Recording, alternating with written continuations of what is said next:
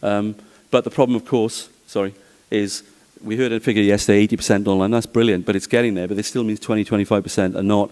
There are more people in rural and remote areas that are not online, and those groups are particularly vulnerable. So what are we going to do in any strategy to make sure that these benefits go to all Australians, it seems to me?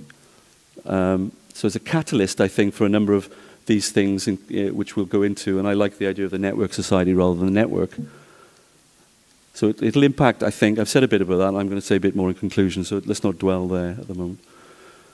But I'm quite interested in this. This is because of my public service background. So there's an ongoing move towards personalization of public services anyway, co-production, all that stuff. Think about it, redesigning services together online. That is happening. From e-government to we-government. Co-produced government is what they're calling it. I quite like that. Personalized. Making public services 2.0 happen. This is the bringing together of Web 2.0 interactivity with public service redesign. I like this thing of moving from transactions online between public services and people to conversations and relationships. I think that is the truth of it, and this technology helps it. Making mass insight meaningful. Crowdsourcing. We're asking more and more people to tell us about our services using this technology. They're not just engaged in consultation, they're part of a more meaningful dialogue. Collaborative customer service and crowdsourcing. All this is happening, and it's being reinforced by this digital move. Public service redesign. Okay?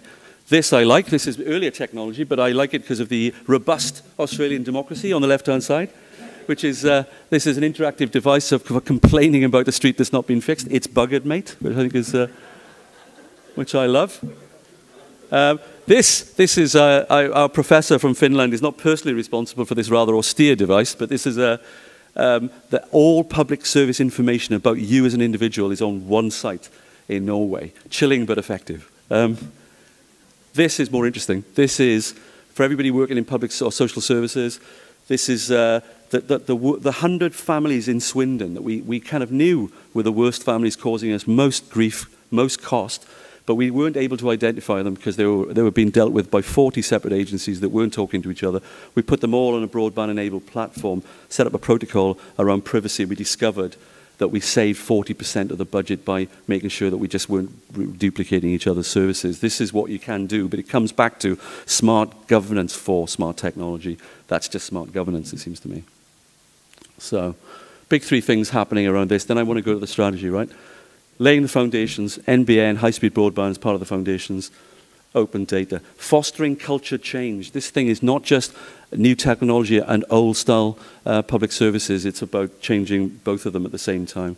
So we need to nurture innovation, I think, in the public service a lot more than we've been doing. Right, now, so the logic of all this is that the technology is brilliant, interesting, it's very fast, and it's coming to a place near us in a 7-year, 8-year rollout, but it's not automatic, you know. We have to bring our cleverness to the table. We need to organize. So a local authority organizing itself, those are the things, you know, exemplary digital services, can it do them?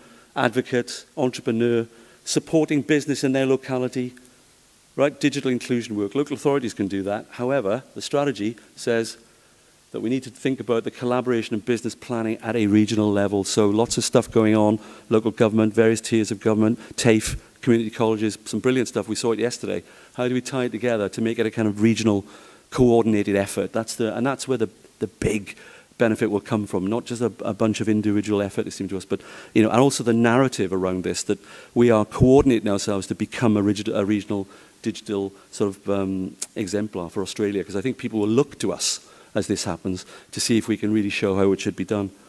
So, said he. So we read lots of things, absorbed best practice. We went around a lot of places. The Nambucca experience was really good. We went all over. I met a relative in Bellingen I didn't know existed. That was interesting. The great thing about that was that she was a thorn in the flesh of the local authority who loved me now, because she is. I'm Dr. Doolittle. I can talk to the animals. You know, she's very benign force now. So I can do that for any local authority in Australia, by the way. So, so we. Oh, come on, what's happening here? Aha. There we go. So 10 key questions, right? This is the meat. It's online, but this is the meat, right? So there's obviously a problem. You know, the NBN, great, but its rollout is really imprecise and unclear to SMEs, public services. We can't know how to transform some of what we do unless we know the timetable better than it's been done. It's getting clearer. There's an announcement last week, another announcement December the 9th. COFS knows what it's getting, but the rest of the region. So we think there's a gap in information. The whole issue about how private sector people go out and buy kit and public sector, how do we do this unless we know issues around supply and demand and the full NBN deployment? So that was a critical issue that came up in the studies, in the research and in the meetings we had. So a digital strategy for coordination was everybody bought into, but it should be for the whole area rather than just, if you like, COFS or the first footprints. It's for making sure that we're broadband ready, if you like, in the rest of society. I thought that was a good phrase that came from the actual meetings. So it's also a strategy for digitizing services and engagement with citizens, not just the NBN. This is a wider strategy. There's also a lot of existing fibre out there. You know, the TAFE has some, university has some, health providers have some, schools have some.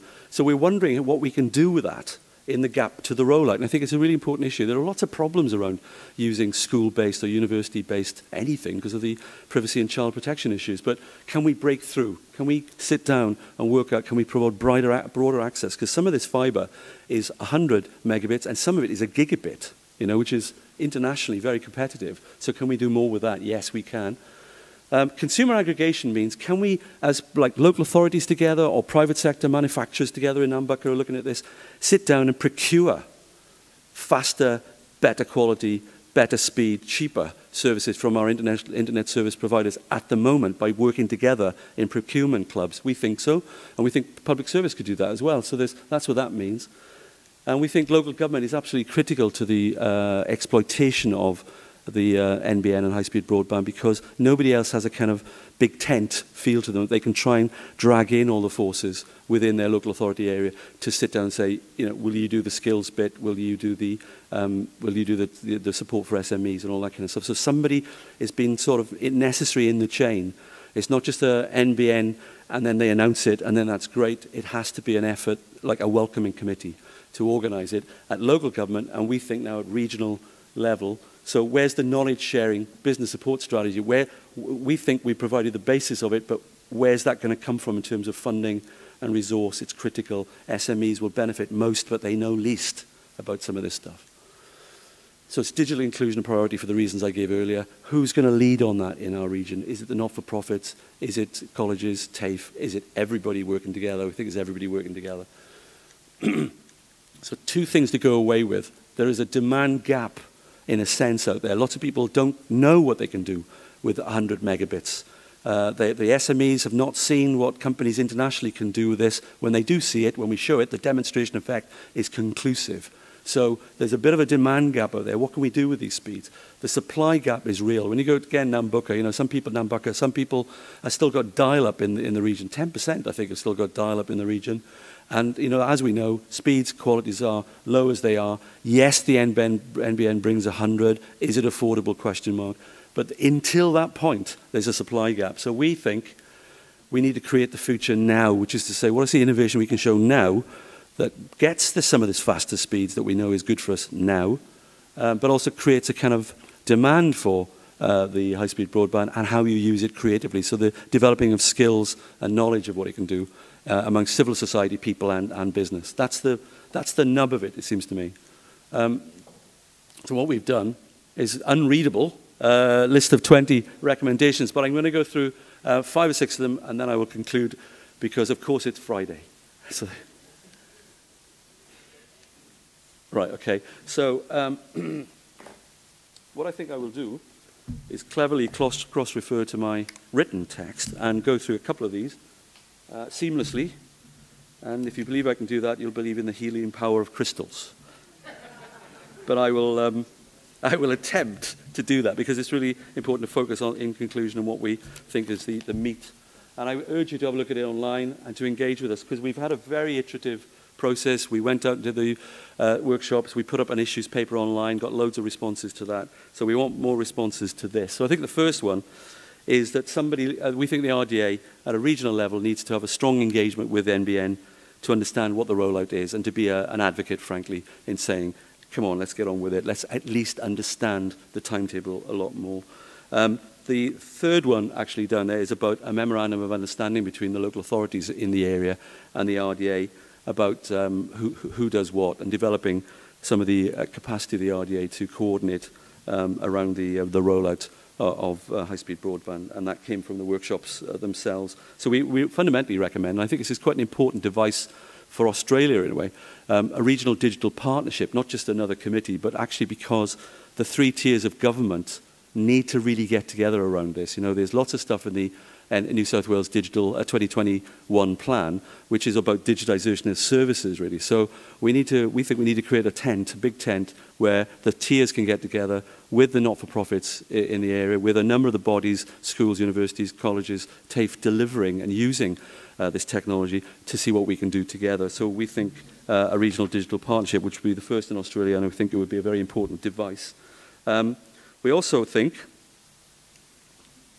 that we might do something a bit more entrepreneurial at number 7, which is about looking at this idea of bringing people together in this procurement club way, that we could have a bit of buying power together instead of people doing it separately and getting, therefore, in a sense, picked off by ISPs, but actually working together to try and see if we could purchase on together services and just spread the message that, for example, social housing providers, community housing providers might want to do that to try and cheapen some of the services for their own tenants, that kind of thinking. We also think, number 8, that the RDA Mid-North Coast should identify public organisations with the fibre, like universities with ARNet and TAFE, to explore opportunities for more wider access to using it. And they're up for that conversation. Nobody knows where that will end, but it's a good conversation to have. Number 9 is we're also looking to see what can be done with the existing fibre infrastructure that local authorities have. For example, COFS lays down fibre whenever it opens up some utility or a new development, and they lease it to internet service providers. So that's quite entrepreneurial. Could we do that more? Could other local authorities do that? Are they already doing that? So that's what we think. Number 10 is interesting and easy and correct, is that there needs to be digital champions, digital advocates, SMEs, not-for-profits, loads of groups that are vulnerable. Can we find individuals who are really adept at this technology to be like volunteers for engaging people and upskilling people? How do we engage society in this discussion and upgrade them? That's what that one's about. The 11 is about the learning from the rollout of the first and second test sites in the region, and particularly from COFS. The RDA is already involved in a learning exercise in that, and it will spread the message across the region about some of the learning from that. And that isn't just about being a good local authority as a planning partner or an engineering partner. It's about how you exploit the potential. So how are they doing it in COFS, and how are we spreading the message, and how is other people, in a sense, giving good ideas to this first and second test rollout about how they might do it? There needs to be a better discourse about the possibilities of this thing in the region, and we think the RDA should help bring that conversation together. And if you go towards 13, we think this is pretty critical. Every public service provider in the region should review how it will redesign its services, digitize its services, and its engagement with citizens. Because this technology is coming, so they might as well get ahead of the curve. And by doing that, they will create a demand for the technology. It's as simple as that. Number 14 is, I think, a no-brainer. There's some very innovative work going on in the area around libraries. They're becoming knowledge stores rather than traditional sources of books. And they do a lot around the digital inclusion agenda, but we think they should be tied together a lot more to see what a regional effort can do. Number 15 is pretty interesting for those of us who like our local authorities and public services to be more open. Part of the logic of all this is to free as much information to be accessible to citizens as possible. But by the way, there's a spin-off for local businesses when we do this, because a lot of local authorities do lots of research they never share. We think they should, and we should become an exemplar for that in Australia. 16 is about digital coaching, formal digital coaching for entrepreneurs, a network of e-entrepreneurs to help SMEs upskill, upgrade. We need some serious digital business support in the region. We're looking to see what that is. We'd be very interested to know what people think the direction we should go with that, but it's critical. And I think the last couple are 19 and 20, 18 and 19 are linked really, which is a broad, enthusiastic, engaged campaign of information, what this thing can do, how it will help deliver services, how we can transform people's incomes really and skills and all the list of things we saw. But there needs to be an enthused campaign around that. And the final thing I think is around filling the gap. I'll end with this. We think it's pretty important that there are a number of ISPs in the area already. There's an 8-year rollout for the NBN. Clearly we need to use wireless mobile, some of it which is coming via the NBN quicker than fibre itself. We need to work out how we can ensure that we get better speeds, better quality, cheaper in our region. But we think we need a discussion with ISPs in the area and whether they buy the idea of this aggregation of purchasing I mentioned earlier on. To conclude, so we think that there is an opportunity. It's an opportunity. Knowledge workers increase the GDP of an area. If you get more of them, you raise your GDP. Okay, so that's the challenge, right? They also don't need to live near factories. Okay, so there's an occupational, there's a locational flexibility in knowledge workers. They will live in beautiful areas if we seduce them. Okay, change market perception of the area is critical. The big banana to the big computer. Can we do that? Transform public service, I talked about. Upskill, I've mentioned. Reinforce the emerging digital economy. But fundamental. If you haven't got cleverness and organisation and collaboration can make up for a lot of sins. And we think that the region can be exemplary in the way that this workshop, this session, this event is proving that there's a lot of appetite for collaboration and coordination and discussion about what we do together. This is a new agenda for this, and it will help the network itself be created. So we think the heart of it is coordination, and to turn a network into what we call a network society and an economy. And I think that's probably it. Thank you very much.